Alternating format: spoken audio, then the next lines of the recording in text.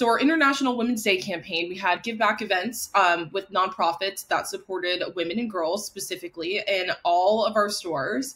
And we basically invited these nonprofits into our four walls to do some fundraising. So it was a great day that was full of lots of fantastic stories, amazing content, beautiful smiles.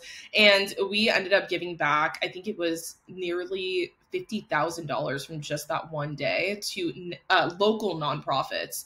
And what I love about that is, I mean, it's always amazing when we can give back to major national nonprofits, but it's also special to be able to prioritize those smaller local nonprofits who really do need the fundraising push. They really do need the exposure. They really do need the ability to get more people supporting their cause on a local level. So it's just a wonderful holiday, and it's great that we were able to support it in the way that we were. And it's always just so special.